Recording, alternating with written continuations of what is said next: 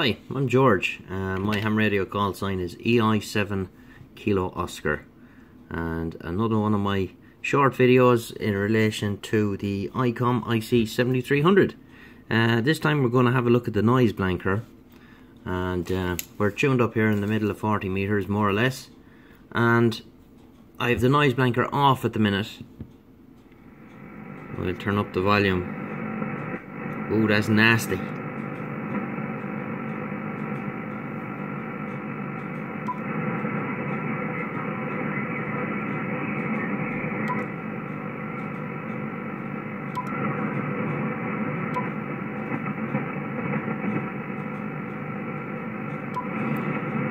So I get a lot of this noise on 40 meters, particularly this time of the year. I think it's, I don't know, timers for central heating or something like that. I'm not 100% sure. I've always had it, and the previous radio I had here, it could deal with it to a certain extent, but not the same as that.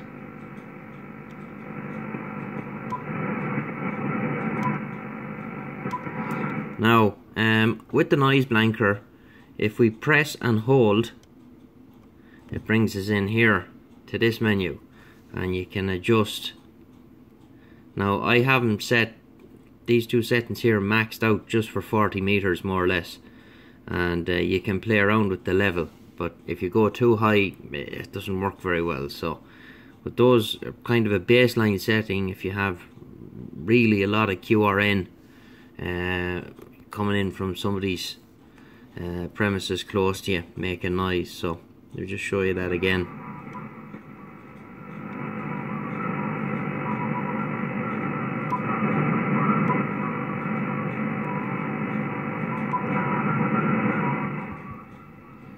Now, so as they're fond of saying in the States, your mileage may vary, but that's what works very well with me dealing with this noise here on 40 meters, and you know, it doesn't really impact the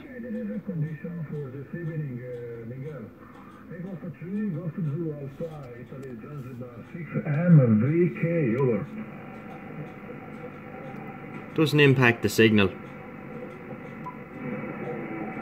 and it just gets rid of it altogether.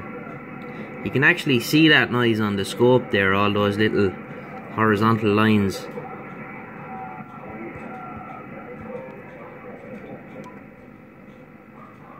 Just get in a bit closer there.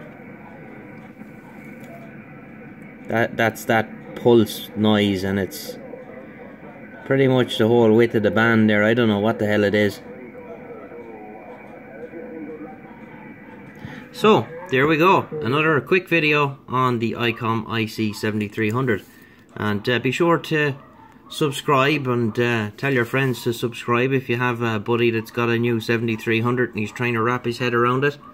And come back and see us again. This is George, EI7 Kilo Oscar 73. Bye bye.